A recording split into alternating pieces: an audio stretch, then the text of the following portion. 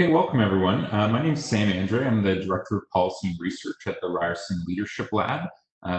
We here at the Leadership Lab, we're committed to developing new leaders and solutions to make progress on some of our most pressing civic challenges. And one of those pressing challenges that we're engaged in is the security and privacy of Canadians online. And so this town hall is part of an ongoing series on security and privacy policy in Canada as part of a new partnership between the Leadership Lab and the Rogers Cybersecure Catalyst, which is a center of excellence in cybersecurity activities based at Ryerson in Brampton, Ontario. They also deliver an accelerated cybersecurity training program to new Canadians, women, and displaced workers. I want to welcome some of those learners from that program to this town hall as well. And this partnership is dedicated to advancing effective and innovative public policy in cybersecurity and digital privacy. It's called the Cybersecure Policy Exchange. I would encourage you to visit our website and get involved. It's going to be an exciting and hopefully productive effort. And this partnership and the town hall itself is made possible by the generous contributions of RBC. I want to welcome members of the RBC team today here as well. So 7 million students across the country from kindergarten to university are out of school. They and their educators are rapidly adopting new education technology as schools and students scramble to figure out how to access education through technology and internet access. How can and should our education systems ensure that the security and privacy of our students is maintained amidst this crisis, and what are acceptable trade-offs? To help us sort of tackle these tricky issues, we are pleased to have a great panel to share their insights with us today. So the first member of our panel is Carolyn Alphonso, who is the education reporter at the Globe and Mail. Carolyn has an impressive 20-year career with the Globe and Mail and has been following closely and reporting on the challenges of remote learning amid COVID-19. She also last week, I want to embarrass her, won the National Newspaper Award for short feature. And I should also note, most importantly, is a Ryerson graduate. Jeremy is the Chief Strategy Officer for Desire to Learn. Jeremy's been actively involved in starting and running technology companies for over 20 years and was part of the founding team at D2L, serving as COO, CTO, and now Chief Strategy Officer. D2L operates the Brightspace learning management system, which is used by many education systems, including a province-wide contract with Ontario's K-12 system. Jeremy is also a member of the Future Skills Council, which advises the federal government on skills development and training priorities.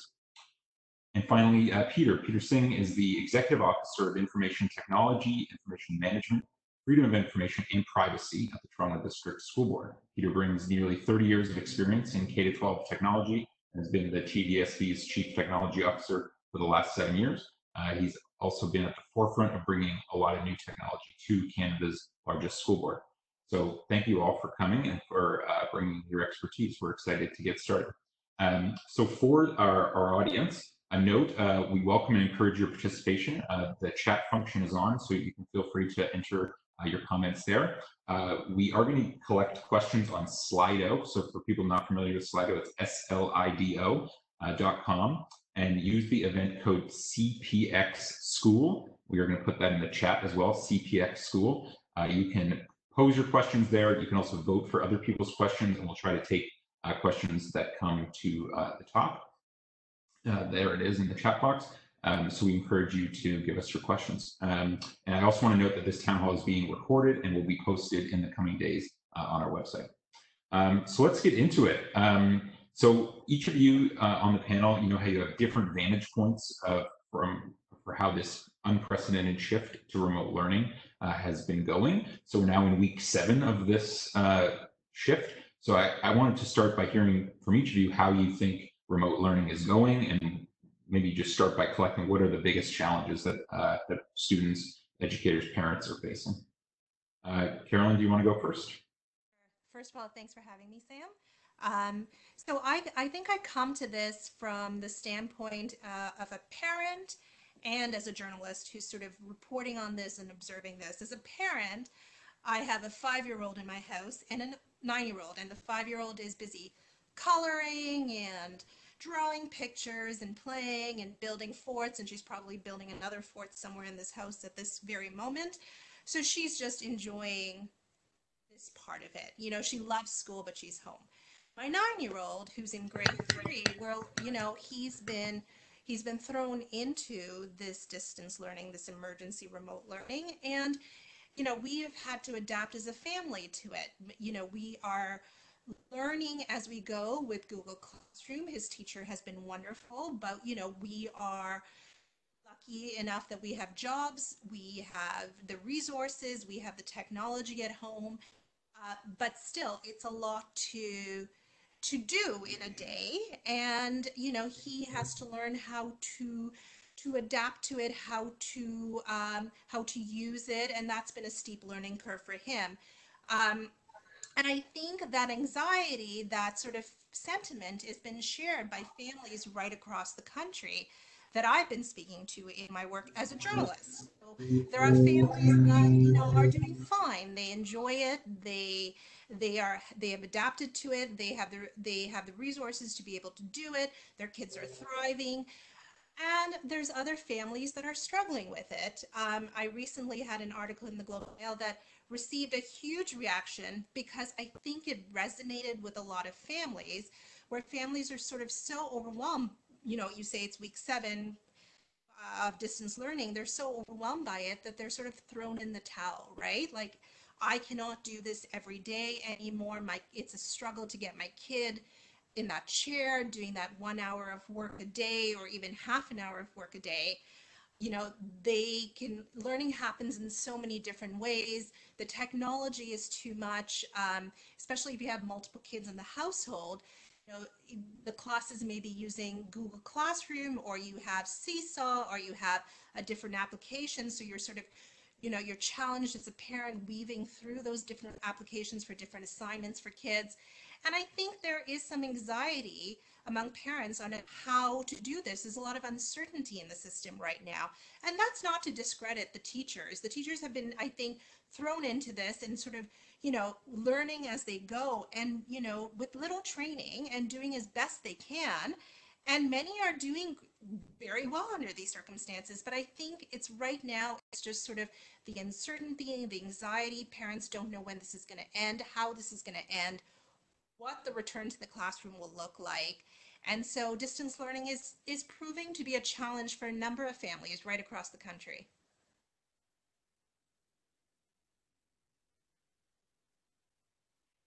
Sam, I can't hear you. Thank you. Sorry. And I was just saying, if you could try to speak slightly louder, we've had a few comments that it's hard to hear your Sorry, brief I comments. will. But I will. thank you. Peter, why don't we hear from you? Thank you. Thank you for actually putting this panel together. And this is a little bit of a relief for me because we've been extremely busy trying to respond to COVID-19 across the district, because living in the city of Toronto, we have 250,000 students who come through our doors every day. And now when we realized we're going to be doing remote learning, the first thing for us was all our kids don't have devices with them. All our kids don't have access to internet. So we had to quickly actually juggle that piece of saying, how are we going to learn from them? That's where we triggered a survey going out to all the parents, asking them, please tell us if you have a device at home, or if you don't.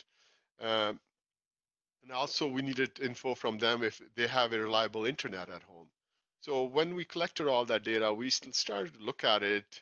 Uh, Initial data showed us that 17 to 20% families need help from us, but we were wrong because we kept the survey open for longer. It's still open, and it continued till end of April. We had close to 25% of our families who told us they need something from us. And out of that 25%, we learned that 2.9% kids don't have internet at home. So we need to make arrangements to make sure they have device. Then in some cases, they have device plus an internet access at home. So that work started. So that kept us busy.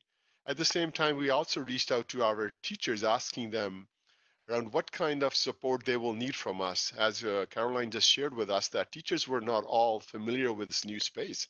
So they needed help. And we also needed to quickly learn from them also what kind of help and what kind of support they needed. So they were very clear and explicit to us saying we will need in help around providing content and curricular resources to students, assessment and evaluation, and sharing activities and assignments with students, supporting students with IEP. The list continues. Along with that one, we asked them around the tools too, which tools they will need help with. And Brightspace learning platform was at the top. They said we would like to learn more about that. Google Classroom came next, Google Meet, Brightspace portfolio. In TDSP, we've been heavily invested into two ecosystem, G Suite from Google, along with Brightspace. So we had these two ecosystems in place, but some of the teachers were not totally fluent in it, so they needed more help on it. So we have to quickly put learning together for them. What did we learn over last 7 weeks? Um, Teachers having to shift their method of communicating, connecting, teaching, assessing. It's been a huge, huge challenge for a few of them. Some of them done it brilliantly. And I was also reaching out to local leadership and asking the superintendent, saying what they've been experiencing out there in the schools. And their feedback has been, in a lot of cases, if the principal had the whole school, all the teachers actually on board, and they were all familiar with the same common tools, they found those schools have been successful in delivering remote learning. And wherever they saw there was a bit of fragmentation, that's where they're seeing challenges on both teaching side with the teachers, and also parents are struggling because they're seeing fragmentation that if they have 2 or 3 kids, one child is pretty familiar with the environment and the teacher has been excellent, they love it. The second child is struggling and the third child doesn't know what to do at all. So the same family is having 3 different experiences from the same school district, which is not really fair for both parents and also for teachers. So again, a lot of painful points, and we continue to learn from it. As the remote learning continues, teachers are having to do more of their regular duties digitally, which is a challenge. Assessment and evaluation. Initially, that's how it all started. Then they have to focus on the content and providing feedback. And then it jumps into assessment and evaluation. Each time a new task came along for them, it's been a challenge for them. Plus, we also learned that some teachers who were already doing this kind of remote learning in their classroom, either it was a flipped classroom, this was a second nature to them. They were all happy and they ran with it. But some of the teachers who have never touched the digital tools in the classroom, they had a different practice. Some of them are struggling with it, and some of them said, you know what, I'm going to learn the new tool very quickly and run with it. So we have seen all sorts of experience in TDSP, and it's all over the place. It's a bit fragmented, and we wanted to make sure we continue to support our teachers and also parents. This week, we actually launched a learning opportunity for parents on both Brightspace and Google side. So there's webinars happening for parents so they can get familiar with what the kids are actually using at the classroom side. So not an easy journey for sure. Back to you, Sam. Thank you. Thanks. A lot very interesting points that I'd love to pick up on. Jeremy, from your perspective, how's it been going? Yeah, sure. Thanks. So I guess, D2L's obviously been on the front lines of the education response during this crisis in partnership with teachers and school districts and boards and ministries around the world. We operate in 40 different countries. So we've seen a variety of responses, but there's probably 3 things, in terms of what we're seeing that I love to cover. The first one is really that no one was really ready for this, but that teachers everywhere are really doing wonders given what they've been enabled with. And Ontario in particular has been a fair bit ahead of the curve in such a difficult time. I can count on probably one hand the number of jurisdictions that had the infrastructure already in place to enable fully online learning. And while it's not been that easy for teachers or parents, there has been a systematic effort to continue instruction. And, that's really not been made any easier given the level of uncertainty surrounding almost every aspect of this emergency response period. How long it will last, how can parents cope, and with work and childcare, where does content come from? Does everyone have devices and connectivity, as Peter mentioned? And what's at stake in each of these possible scenarios? So there's been a lot of learning through the process and some really rapid improvement. We know that we need to start by making sure teachers have every tool and support they need to succeed in this future of school. And that also might look very different than what we're used to for quite some time to come. So I want to, personally highlight the Ontario teachers. They've taken enormous interest in helping their students during this shift. We've had tens of thousands of Ontario teachers sign up for webinars on how to use the provincial virtual learning environment and to better use the advanced tools that they have at their disposal. And many of them, this is the first time they've been exposed to it, all looking to better support their students online. So that's the first thing. The second thing is really, if it wasn't clear before, it should be pretty well understood now. And that's that schools provide a much greater role in society than just learning. We're seeing things like nutrition, mental health, and social supports. Schools have really become a checksum on society for our children. So, some of this can be supported remotely and online. Other realities are going to have to be addressed separately. At D2L, we're considering how technology could support things like connections with counselors and mental health supports, things like that. But, we have to work closely with our partners and customers on the ground to ensure that it's appropriate and effective. So if a pandemic such as this one were to continue much longer than expected, there are some of these additional lenses we're going to need more work on to consider holistically the functions that schools serve. And then the final thing is, I think we're all becoming well aware of this, but not all online or distributed learning is created equal. And our type of technology is being used to address the same problem as Zoom and Google Docs, and people talk about this as in online learning, but that's not really what's happening here. Schools, districts, ministries all over the world many times have cobbled together tools in a world of complete uncertainty. So we know that an LMS, learning management system, implemented with the right pedagogical considerations and rich content and enabling training for instructors is a far different experience than simply trying to mimic the face-to-face instruction via synchronous video, for example.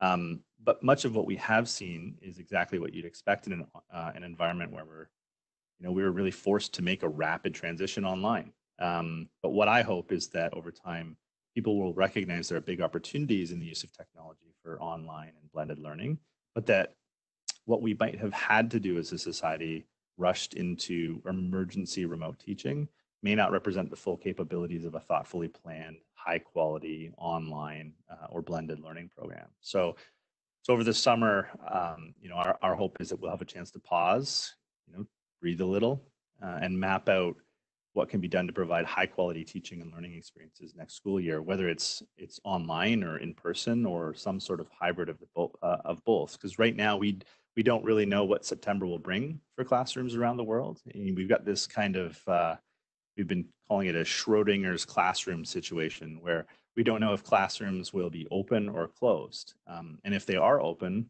what happens when the first kid has a cough, or a child's parent contracts COVID, or if parents are afraid to send their kids to a classroom, or if the gathering rules prevent all children from being in the same classroom at one time. So we really should be planning now for how we leverage the digital infrastructure that we have to deliver a much more rich online teaching and learning experience, an environment that might look like some sort of mashup of face-to-face and online, and one which isn't just keeping the lights on, but designed to provide a high quality education that our children. That's great. So, I'd love to pick up on almost everything you said and talk more about that.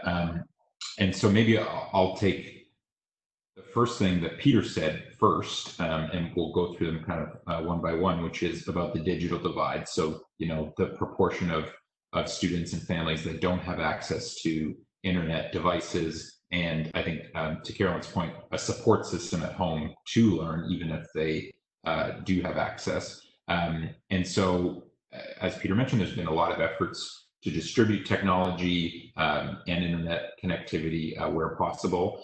So I guess my question is, do you think that this pandemic will change anything about how our school systems, our governments view the digital divide going forward, and what are some possible solutions that we could deploy to help close that gap now, but also after the pandemic is over. And Peter, maybe because you mentioned, I'll start with you. Thank you, Sam. I think it's a very key piece. We always knew there is challenges in the city of Toronto. We have different economically challenged neighborhoods in the cities. We run a program called Model School for Inner Cities, which tries to help us to understand what kind of support is needed in those close to 150 schools or so. But you never imagine until you have the real data in front of you. And clearly we can see that now. And to me, as a society, as a city, also from an education side of things, we need to make investment in education. And Jeremy made that point too, that we only looked at the schools from one lens. Now we really highlight what does the schooling bring to society. And along with the devices side of things, we have a program that actually focuses on the nutritional services side of things. So there's been a parallel program running, reaching out to kids in 170 schools in the city of Toronto to help them with, I will call them gift cards at this stage, because we run a nutritional program in the school. Now kids are not at school, but they still need help at home. So we had to actually put that program in play also at the same time. So coming back to the digital divide, this clearly has a Ontario education sector. We need to look at 101 compute, which we have never been able to invest in or have a funding that can sustain that 101 compute in a city like Toronto. I think we wanted to make sure the plans are done properly for remote learning. And you can see that I keep using the word remote learning. We have stayed away from e-learning because e-learning is totally different concept than what we've been actually asked to do. So this is a bit of more remote learning that we're trying to make happen in TDSB. And we also wanted to make sure we shift the priorities, how schools buy, school boards or schools buy technology. We wanted to make sure there's more investment into mobile devices also. Some of the static devices need to disappear from the system. So everyone has to be mobilized with the tools. They can learn from anywhere, anytime kind of model and concept itself too. So I think the funding is the key, and proper funding has to be in play. Look at our counterparts in the US. A lot of school districts in the US have one-to-one compete. And their funding model is totally different the way we do here in Canada. They're able to go to the front lines, ask people that we're going to put this bond out there. Would you fund that compute? And it happens. And every child carries a device with them. But in City of Toronto, for us, we've been depending on a lot more on families. So a lot of families have bought devices for their children. And with that, and now what we're shipping out, close to 55,000 devices are being shipped to the families in Toronto alone. We're hoping that we have achieved that 101 need right now. And in parallel to that one, we have seen still around close to 14,000 or so students who still are received almost a paper-based lessons from us because we couldn't get the devices fast enough to them, but still the learning started come, I think, the second week in April. So we have to quickly make some adjustments. How can we help the teacher and the student and the families to continue learning even they don't have a device in their hand? Again, the learning does not just happen with the device. Device is just a tool, a medium. And we wanted to make sure teachers reach out to the student to make that connection. And there's a personal touch to the learning that happens, which could be through even a phone call that needs to be made. And again, the concern also then comes down to the special needs kids, the specialized equipment. And there's quite a number of students in our system who need that equipment. So we needed to go back to each of those schools to make sure we have their equipment ready to be shipped to their houses so they can continue their learning itself too. So we were also extremely worried about all the spec ed and special needs kids also in our system, which has been a huge challenge again as to quickly mobilize all that. And this is just, I'm talking about devices. I haven't even touched what the teachers needed so they can actually connect with their learners to make this happen. So the divide is definitely there. We're hoping that the funding model will take a serious look at this and the government will be interested in how we can facilitate that one-on-one compute across Ontario. Back to you, Sam. That's great. Thank you. Jeremy, do you have anything you want to add there? Yeah, I think one of the things that this pandemic has shown us is where our weaknesses lie in creating a resilient learning system.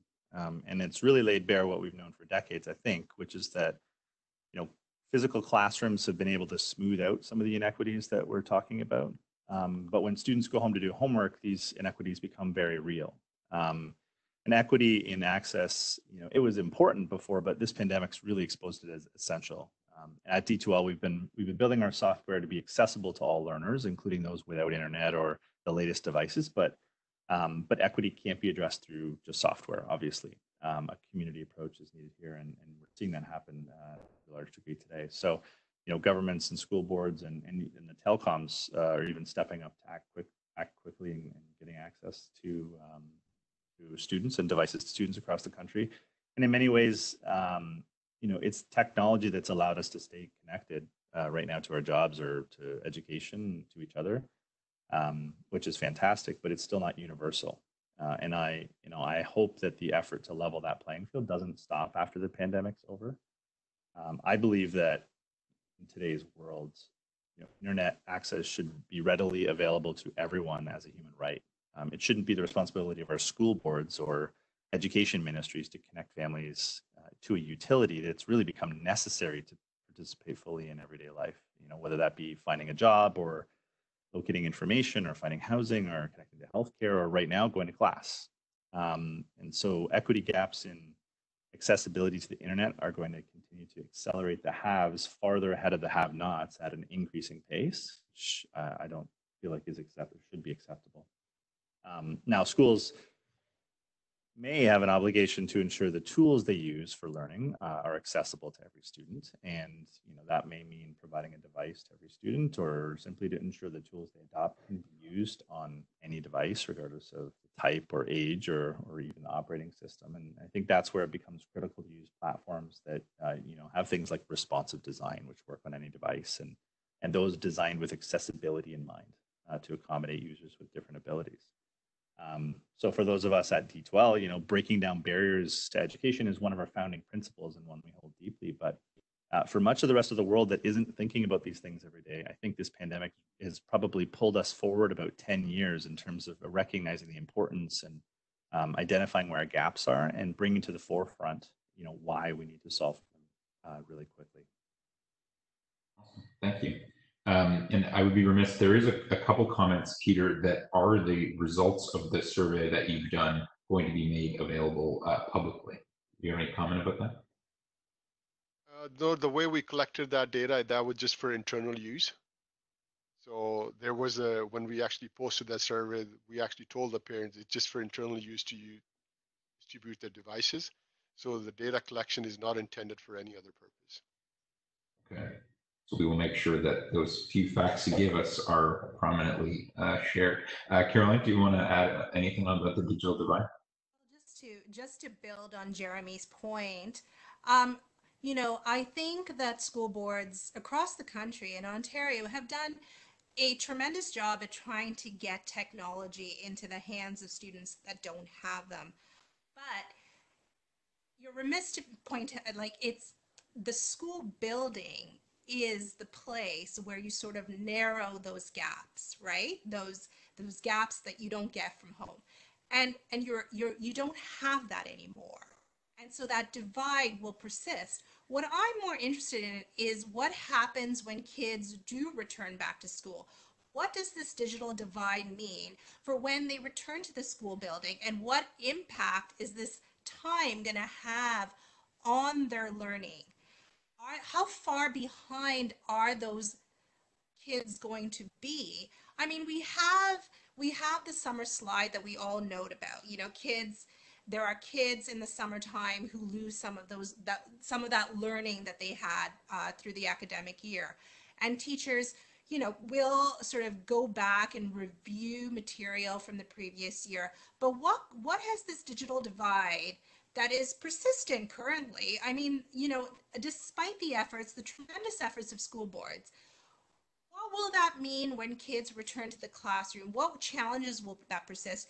And what will it mean for the questions I have is what will it mean for governments and school boards going forward so that if something like this were to happen again, how quickly can we act on this? And those are the challenges that will persist and something to be thought about as we move forward.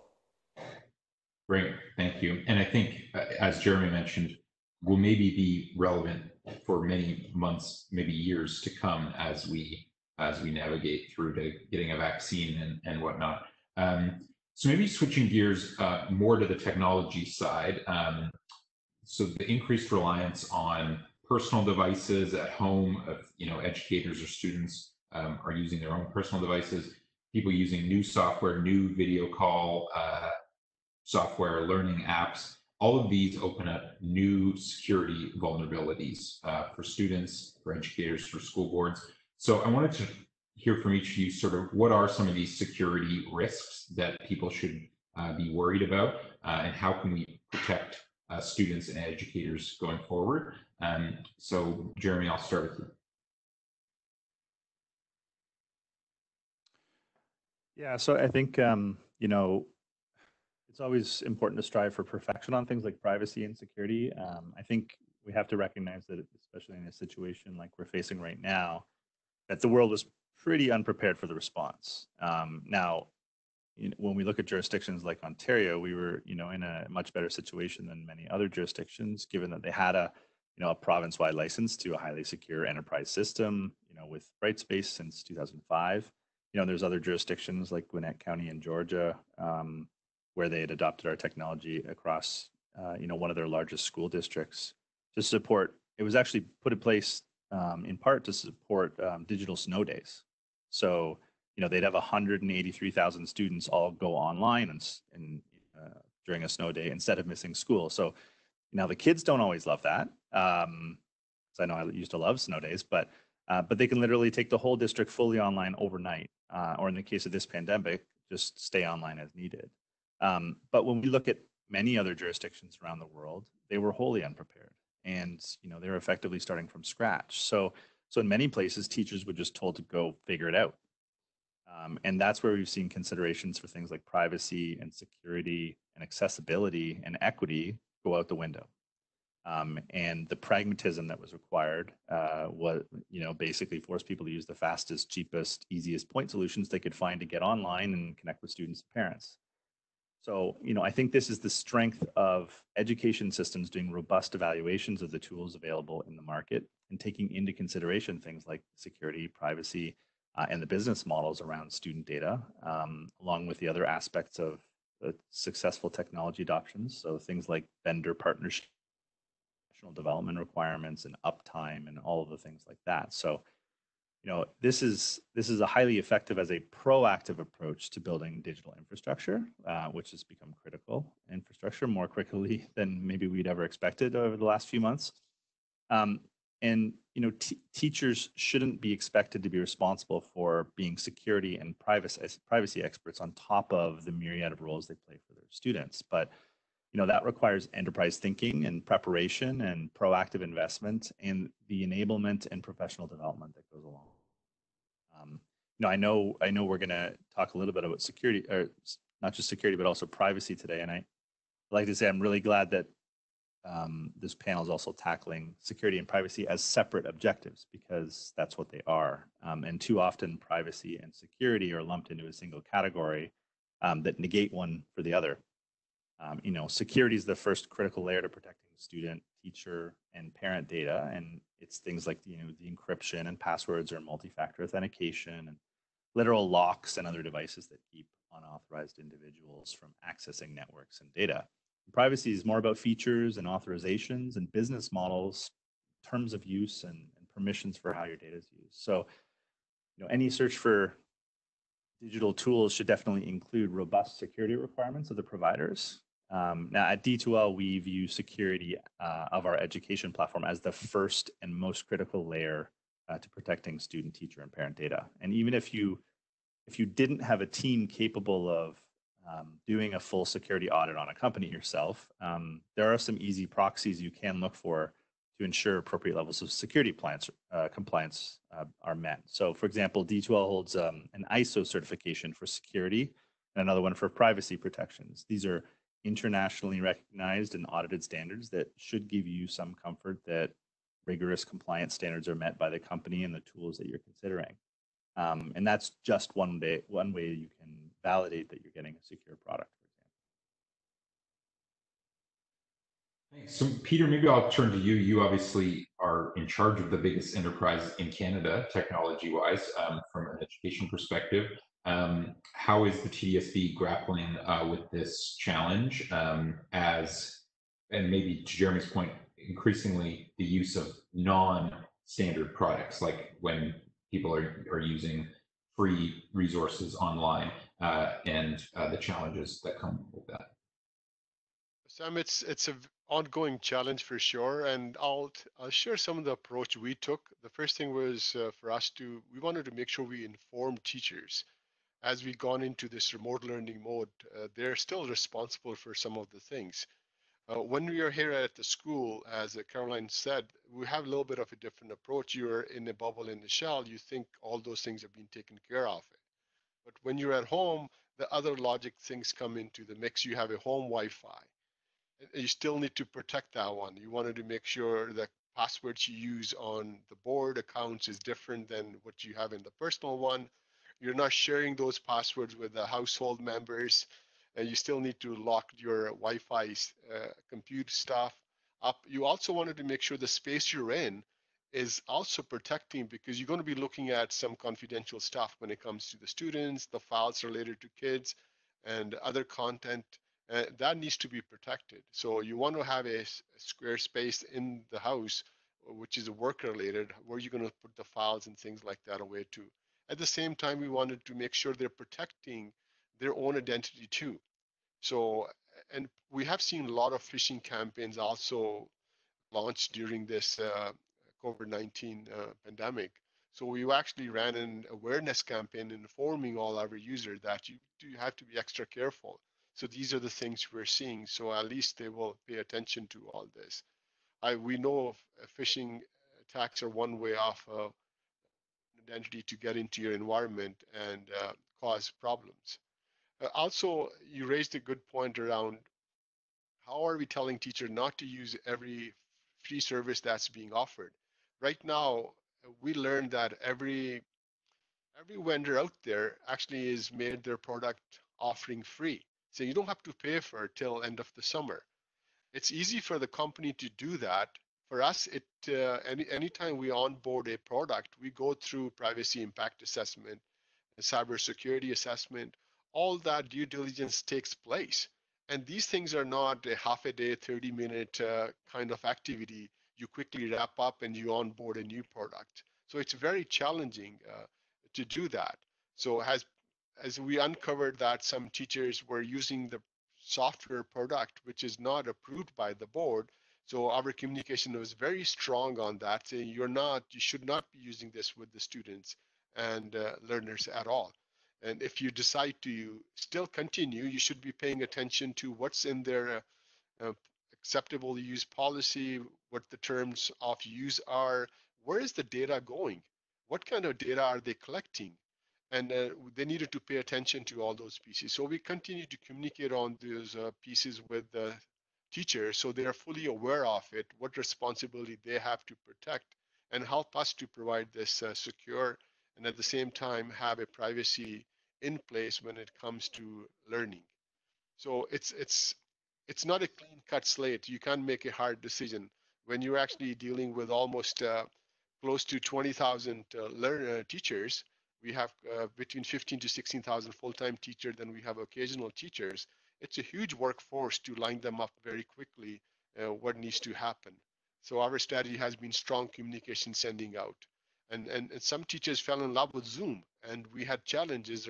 Why I'm mentioning the product, because it's been in the news, and there were some challenges in a few jurisdictions where some unknown folks jumped into a class lessons or something else, and they had to shut it down.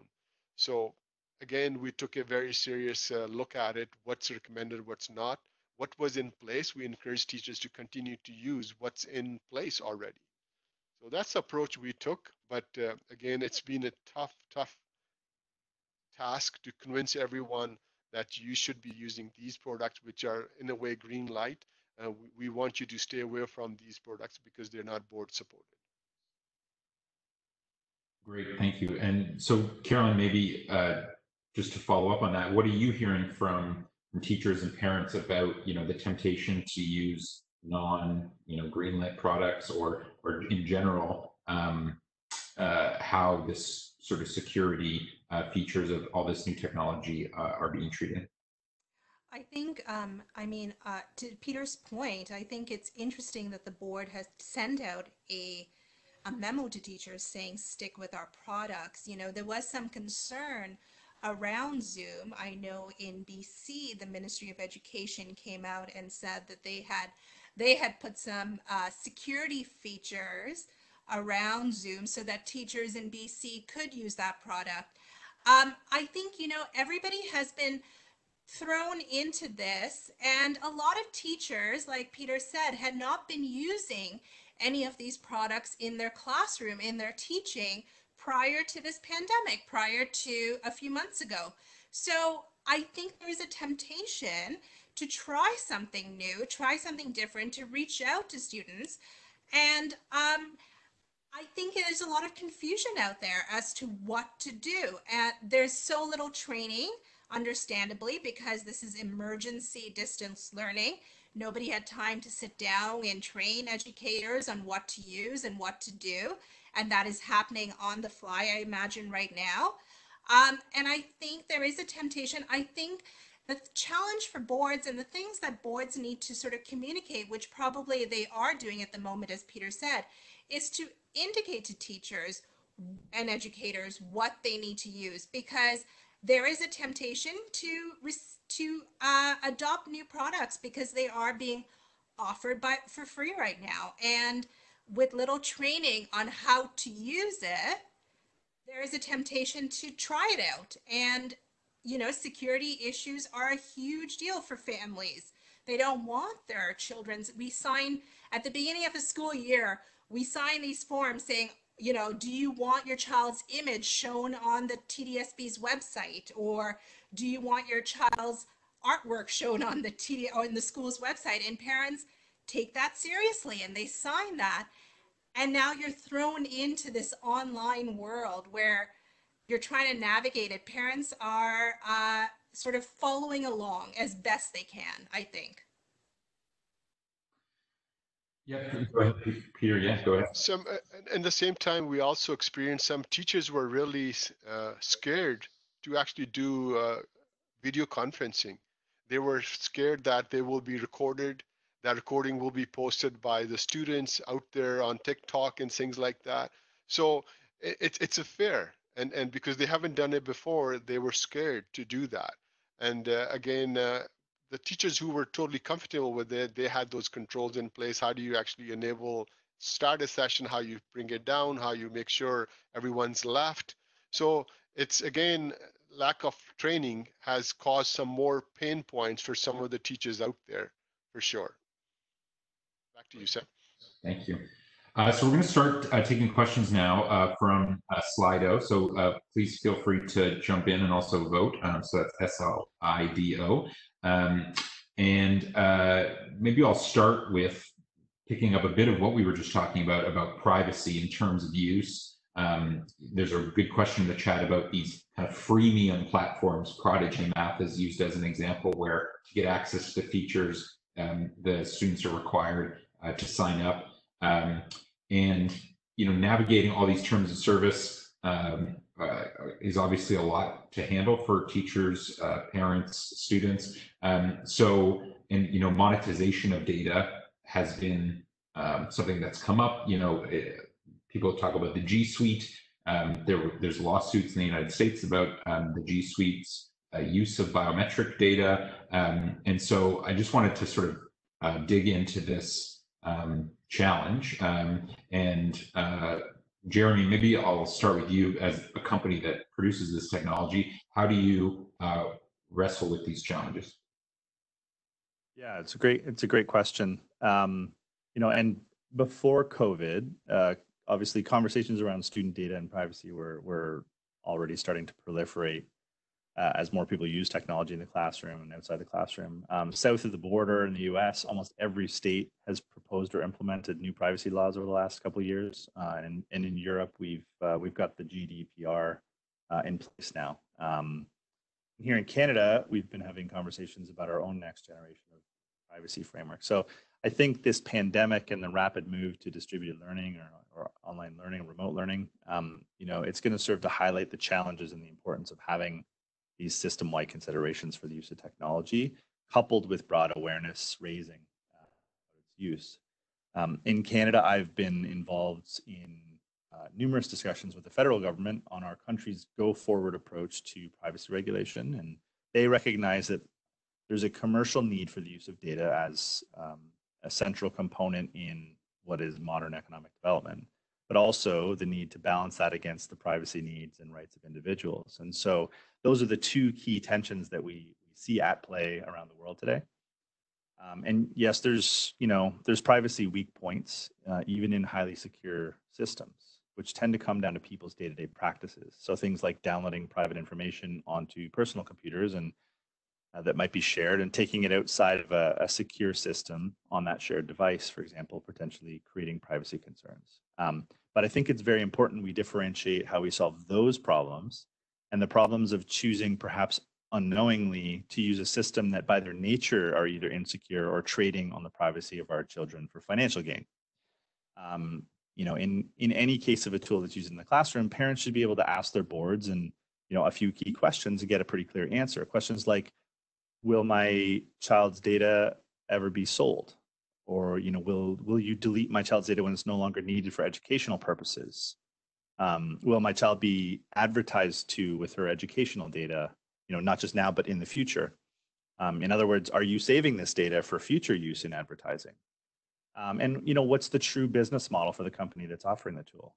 So, we've talked about it's attractive to quickly grab something, that's free, maybe in perpetuity, but if you're not paying for a product, then you should ask if your student or children are the product.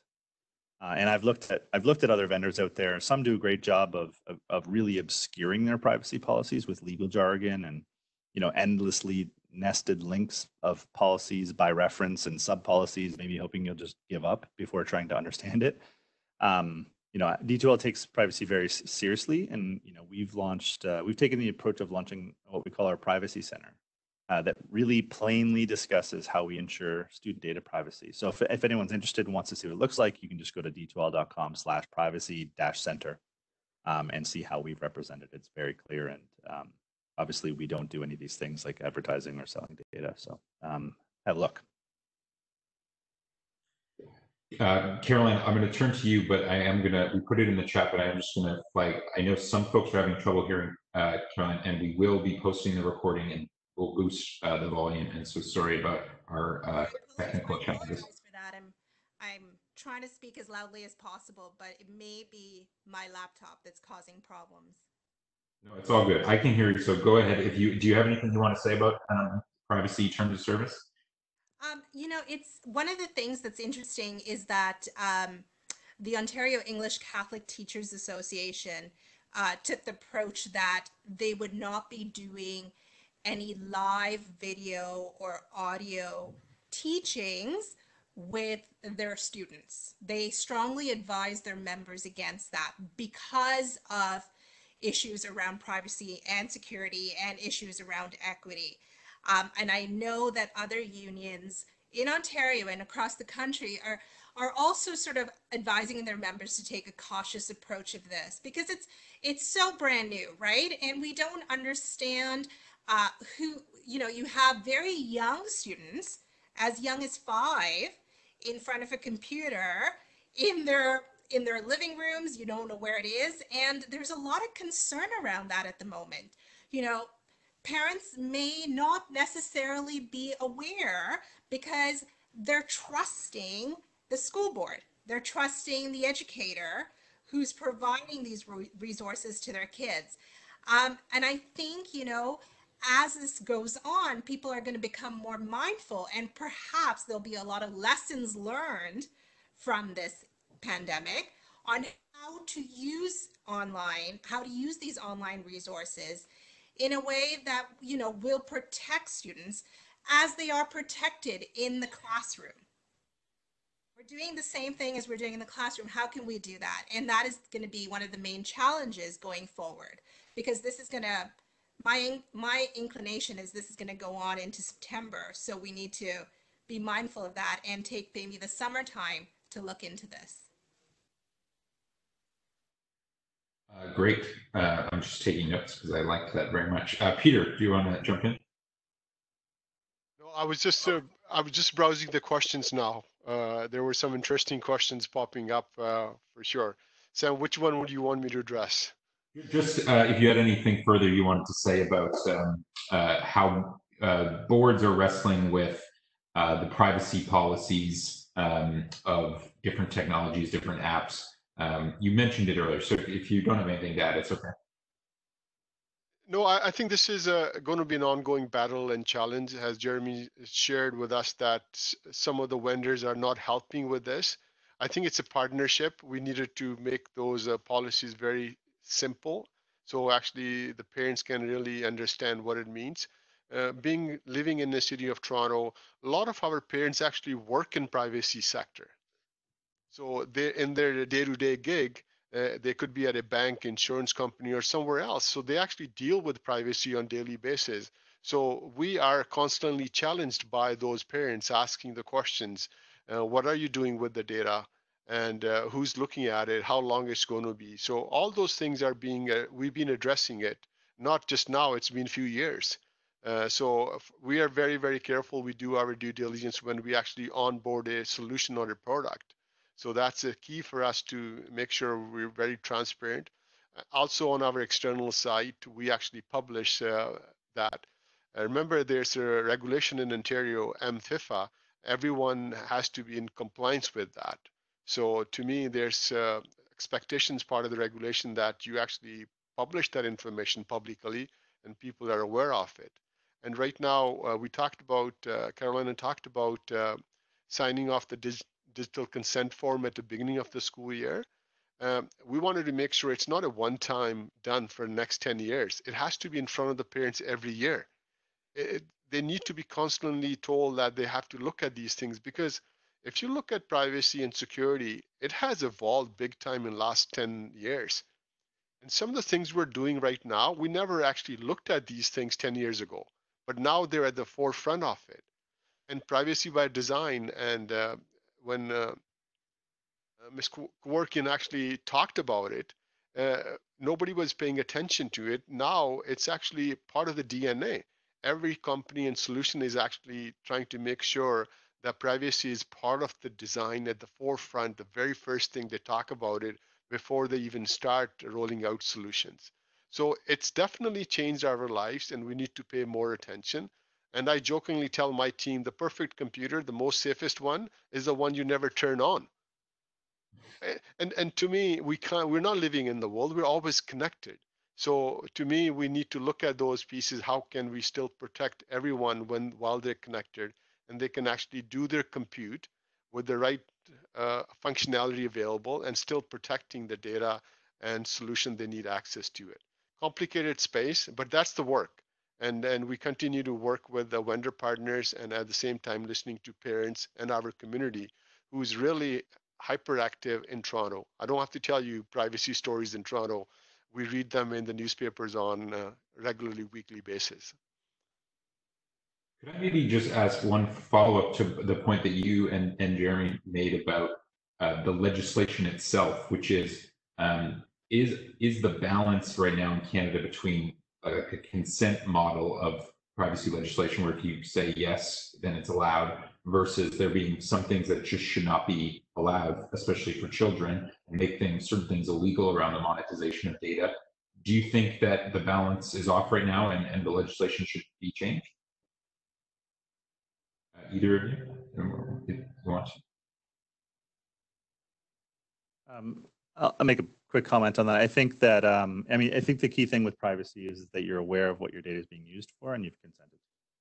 That's the main thing. I think what in the technology space, especially what we've seen with companies with a global footprint or that have some footprint in Europe with the introduction of GDPR, companies like ours, you know, we've basically had to conform to what are now probably the most stringent privacy regulations globally. And because we have a single platform that we use to deploy around the world, we've effectively raised the bar from what the technology is required to do in our processes and people have had to do based on the introduction of GDPR. So I think what much of the rest of the world is doing now is looking at, you know, what did GDPR add in terms of value? There were a few things that probably missed the mark on a little bit. It was introduced very much focused on kind of B2C and consumer type companies, the Facebooks of the world, you know, social media platforms, things like that.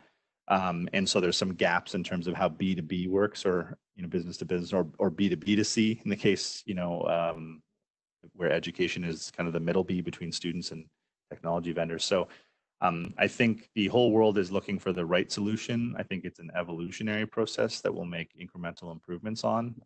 But I think, as you say, over the last even 3 years, the world of privacy has changed, and regulation has yet to kind of consolidate around a single framework that's best for everyone. So it's a learning process, but I think we're getting there. Peter, do you want to jump in? No, I think Jeremy actually highlighted how GDPR has really brought a shift into our privacy space.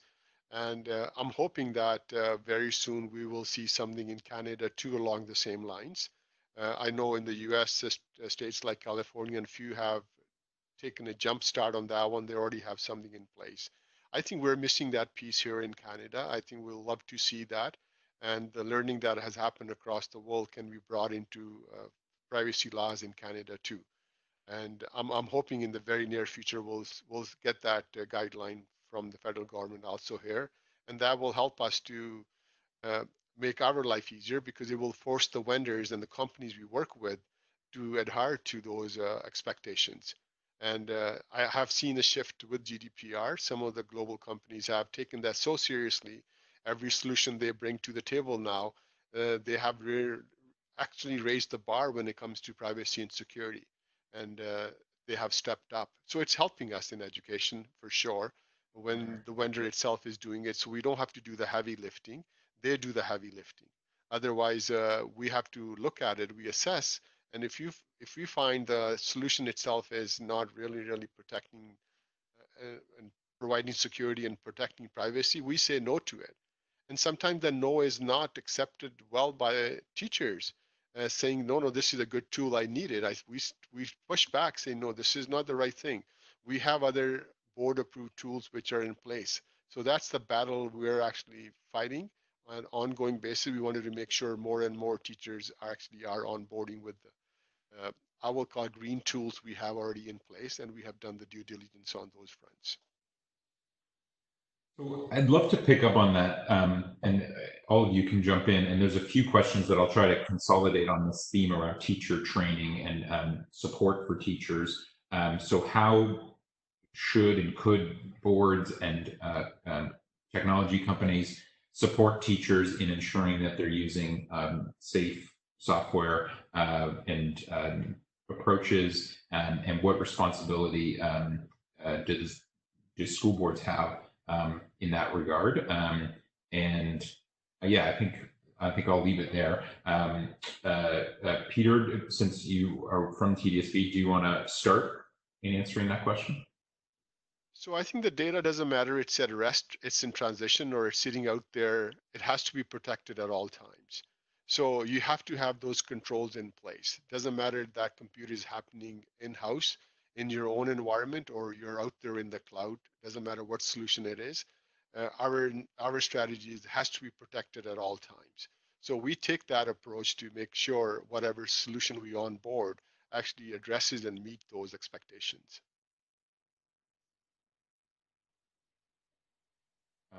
Caroline, do you want to add anything on that? Sorry, can you repeat that, Sam? Sure. Just how teachers can be best supported, the role of training and technical support in managing this transition. I mean, this came about fast, and it came, it was, of course teachers can be better supported, but this is a very unusual situation. Nobody was prepared for this, and I think what this does is it allows us to step back and re-examine sort of the role of online education on online education in the classroom. I think there's been a lot of resistance to it, to bringing sort of online platforms and things like that, incorporating them in the classroom. I mean, in Ontario, there was a lot of resistance in recent discussions with teachers' unions around e-learning, which is quite, I understand that's quite different from what we're doing today, but there's been a lot of resistance to it. And I think what this will teach us and what we will take back from it is that perhaps there needs to be more training once we sort of get back to normal, whatever normal looks like, around sort of incorporating some of these online elements into the regular classroom teaching life that will happen. Jeremy? Yeah, I couldn't agree more. I think one of the most critical pieces to any technology adoption, I think there's three key pieces. One is having the right infrastructure, which includes hardware, software, connectivity, things like that. The software platforms, things like that themselves, and then the other one is the enablement piece. People need to know how to use the tools you're giving them. And so, but that doesn't happen as a one-off, and it doesn't happen with any single party. And that's why, we're working in partnership with school boards and the ministry, and, at D2L ourselves, we're running multiple webinars per day. There's people dedicated to enabling those teachers in every, one of the 72 school boards across the province. But it's, as I say, it's not a one and done. It's an ongoing effort, just like any type of learning. And it's a process that takes time. So, thrust into this kind of emergency response, there wasn't time, but I think we'll get there. And I think what we have done is we have probably alleviated some of the initial fears, that it was impossible or the hurdle was too high, because everyone was kind of forced into it. So that if there's a silver lining to that, I think people have recognized that it is possible. The barriers are not too high, and there are things we need to fix and things we need to get better at, but that will come with time and with experience and with training and professional development, and we're all working to the same goal there. So I think we've compressed what probably would have been a 10-year journey into just a couple of months, in many ways, and coming out the other side of it, I think we'll have a much more resilient learning system around the world. That's great. And I maybe want to ask Peter just a quick question that I thought was good in the Slido, and then I'll ask the next one, which is about storage of data in or outside of Canada. Is a requirement that student data stay in Canada part of the assessment that you do of new technology? So right now, the education sector itself is not legislated to keep that data in Canada like some of the other verticals are. But part of the best practice is that we push for that to make sure those are part of when we do RFPs or other activities to bring a vendor on board. Those are the questions being asked, saying, where does the data sit if it's going to be a SaaS solution? So that's part of the due diligence. But overall, right now, the education sector itself is not legislated. Like in British Columbia, they are, not in Ontario. The data has to be here.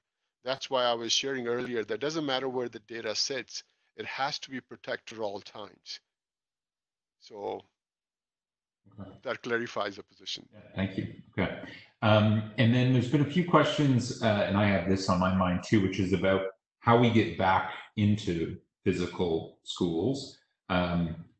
Is probably going to look different. Caroline, I know you wrote an article about Quebec's approach in max class sizes of 15, and spreading people out, no gym class, no music. So things are obviously going to look different. And I guess I'm wondering also, students presumably will be coming in and out if they develop symptoms. And just for a while, the new normal is going to be different. What role do we think technology will play in all of that, in supporting effective learning going forward? And what are the implications of that? I would love to hear from all of you. Caroline, do you want to start? Yes, thanks, Sam. I think, I'm really interested in how Quebec is handling this return to school. So Quebec students outside of Montreal and suburbs are expected to return to school next Monday. And it's voluntary, it's optional. Parents who choose to send their children can go to school. And then it'll happen in Montreal a week later, but that may be pushed back. Quebec is interesting to watch insofar as what happens to the children whose parents decide, you know what, I'm not going to send my kids to school. It's just, it's too anxious right now. I'm going to keep them home. What sort of learning are they receiving at home? What will continue? What online components will continue for them? Because that's sort of what would be replicated, I imagine, across the country as students return to school, the school building, um, in the fall, I assume at some point. And I think all provincial governments right now are just sort of looking at Quebec, watching closely, seeing how they're handling it. They have rules in place. School boards have released rules in place about what school would look like. But, if a child in a particular classroom is sick and it's a suspected COVID-19 case, that means all those kids would have to be home. All those kids would return back to some aspect of online learning. That would continue. So I think, from what I'm hearing from people who are researching this, people who are experts in the field, is that there would be some sort of hybrid that we'd see going forward, where perhaps kids are in the classroom, but kids are also at home doing sort of part-time online learning, or there's an option, whether you're returning full-time to school and your teacher is continuing on those platforms to provide online learning at home. So, for those reasons, I think Quebec is just fascinating right now just to keep an eye on, because I think other provinces will sort of look at it and say, okay, maybe this is something we adopt in the fall, or something similar that we take with us in the fall. That's great. Peter, do you want to jump in? This is hard because I'm not a subject matter expert on healthcare, but I'm just having a parent perspective right now that I have my parents are over 80, and my father-in-law is over 80. So as a family, we've been taking extra precautions to make sure none of us are exposing them to anything that comes from outside.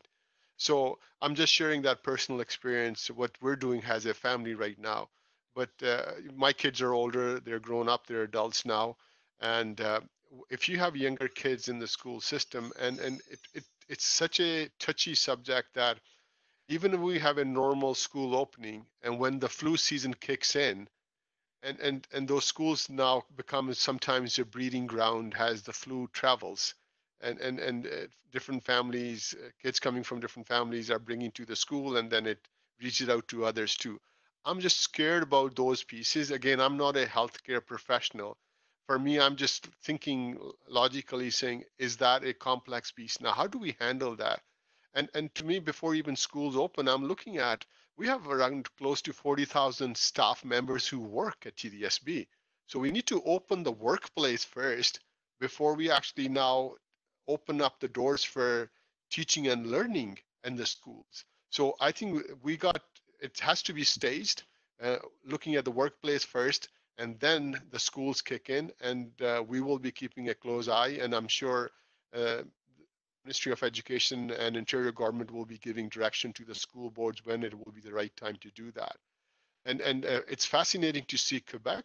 And I was surprised. It's too early. Everyone in my family felt it was too early, what they were executing it.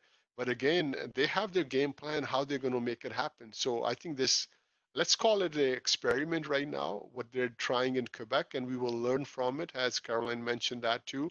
We will all benefit from that learning, and that will help us to tweak how we can make it happen in other jurisdictions, even bigger cities like Toronto. So it's very, very touchy right now. Back to you. Caroline, you look like you were going to jump in there. Quebec is not alone. There are other jurisdictions within Canada who are trying to get kids back to school. There's Jason Kenney, the Premier of Alberta, mentioned last week that there's talks about how they could bring limited number of kids, perhaps in some schools. Maybe some school boards would want to try it out. Just early discussions. In British Columbia, there are schools that are open right now for essential workers. For the kids of essential workers. So there are some openings happening, and I'm really curious to find out how those openings will how many families will send their children to school at the end of the day, and how many will just say, you know what, until there's a vaccine, I'm just going to opt for the online component of it. And I assume that governments and school boards will have to continue in that direction. Jeremy, do you want to jump in on how D2L's thinking about this challenge? Yeah, happy to. I think my earlier reference to this idea of Schrodinger's classroom, right, and the idea that we don't know what's going to happen in September, and will classrooms be open or closed, and how do we plan for that, and how maybe it's neither, maybe it's both, and so the idea that we've always thought about face-to-face teaching or blended learning as using technology in the context of a face-to-face classroom. And we've talked about online learning where all the students are online and learning remotely. But we could very well be in kind of a new hybrid model where we're looking to use technology to both complement what we're doing face-to-face and enhance the face-to-face experience for those that are there, but also provide some form of a rich learning experience for those that are remote and possibly asynchronously, so not all at the same time. The technology is, the tool sets are there to support these types of things, but it's not something that's been done or proliferated, widely. So it's going to be a bit of a learning curve, I think, for everyone in terms of how to do it properly. We actually just my team just published a paper today, I believe, on this idea of the hybrid classroom or what the fall could look like and some of the considerations. I'm happy to share the link in the chat if anyone wants to take a look at it. Exploration of how these things might play out and the considerations we need to think about now in order to be prepared for something that might be brand new for all of us. That's great, thanks. There's one more sort of specific question that I have for Peter, and then I'm going to turn it over to all of you for closing thoughts with that guiding question. But Peter, a couple people have asked, is the TDSB's greenlit list of products available for parents, or is it just an internal list? So there's a list has been published for families out there, and these are the tools they can actually use. So when they go to our www site, under remote learning, there's a resources section, and it's all listed there, what can be consumed. Okay, great. So I'd love to, with the short amount of time we have left, get closing thoughts. And I think summarizing what I'm seeing in the chat and in Slido, I think the thing probably on most people's mind is how to close the learning gaps that will definitely emerge from this challenge, and also how to use this crisis to propel us to a place where we are more ready and gaps are closed anyway. And so any closing remarks, but also your thoughts on how can we get there? What kind of mechanisms can we put in place have we seen around the world best practices in how to close that technology and capability gap? So Jeremy, I'll start with you. Yeah, just to respond to Chris's comment there first is I agree, and if anyone has a better example, I don't like being equated to poison either, but I think many people know the example. So yeah, so I mean, I think the main thing as we go forward, kind of a parting thought is I think that this, the challenges that we're facing right now, whether it be in education or healthcare or otherwise, none of these things are solvable by an individual, organization or government department or individual. And the only way we make progress and get through these things is in partnership. And so, I'd like to, just thank the, people like Peter who are working every day in the school districts, the teachers that are working hard in the classrooms in, uncharted territory. It's a hero's effort that they're all making to make sure communication is flowing, and there are so many stakeholders at the table that need to be communicated to and managed and considered, and feedback taken from, and et cetera. So, I think, as we've been saying this whole panel, there's lots we're learning. We're iterating and getting better all the time, but everyone is pointed in the same direction and towards the same positive outcome. And that's the only way that that we're going to come through this thing and in anything that looks like a positive outcome. So I really appreciate the partnership that we've seen with our customers and people like Peter and his colleagues at the other 71 school boards across the province and then others around the world. Thank you. Caroline? I have two young people at home who are anxious to get back to the school building as quickly as possible, anxious to see their friends. And I think, that is echoed by thousands, millions of kids across this province and across this country. I think teachers, despite the steep learning curve, many teachers have embraced or sort of just run with the technology and pull together curriculum and online learning. And many families have gone into it and made the best of it, but it has been a struggle, and it is a struggle because nobody was prepared for this. How could you prepare for this, right? And it's been a steep learning curve, and I have many questions and how we come out of this. I'm curious as to sort of how online learning will be adopted into the classroom, if it will be adopted into the classroom, how much of it will come into the classroom, what kind of training teachers will receive coming out of this, and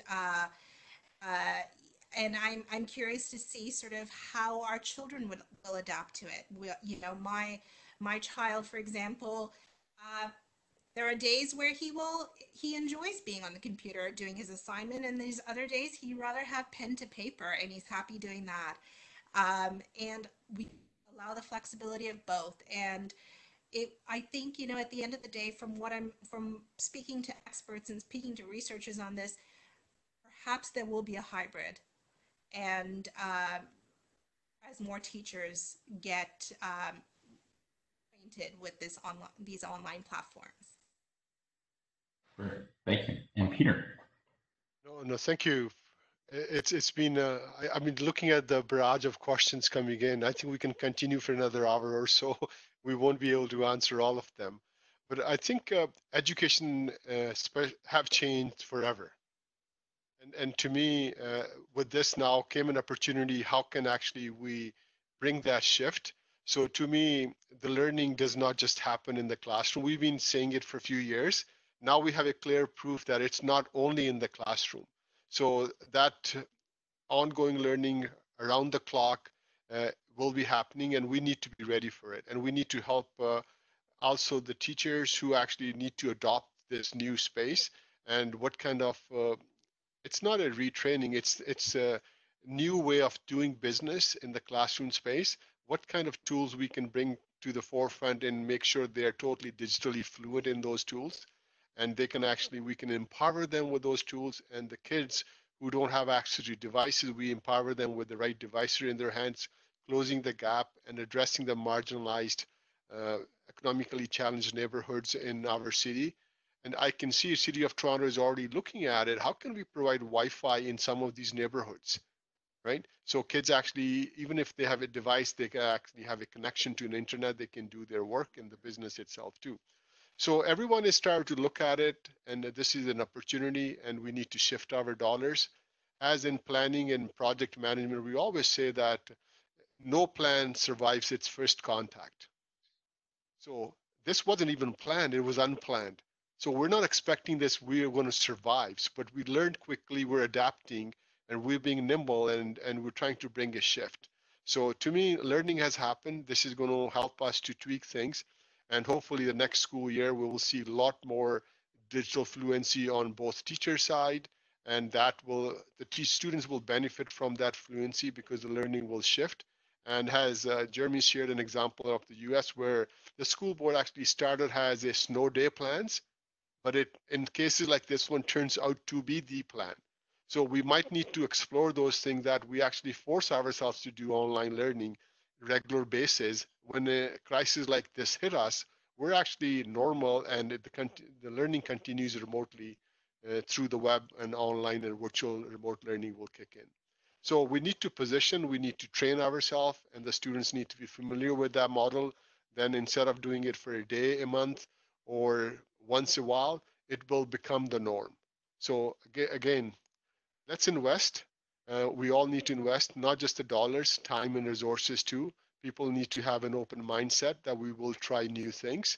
And the companies and the vendors, they can't just have the free ride just for this school year end.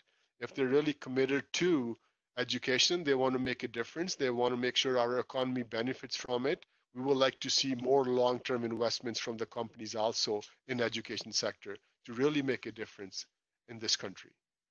Back to you, Sam. Thank you. And thank you to everybody. Lots of interesting ideas there and thoughts, and we so appreciate your time with us today, and for everyone for tuning in and participating. I thought it was a really rich discussion, and this is part of an ongoing regular series once a week at this time. So if you enjoyed this, next week we'll tackle the digital divide by income and geography. And you can see more at cybersecurepolicy.ca to find out more. And we have an upcoming one with the Privacy Commissioner of Canada's office. So we look forward to having you back. Once you close this, feedback form will pop up right away in your browser. We'd love feedback on how to continue to make these better and more interesting. And we will be posting the link to this online if you want to go back as well. Thank you, everybody, for participating, and I hope you stay safe and well and have a great evening. Thank you.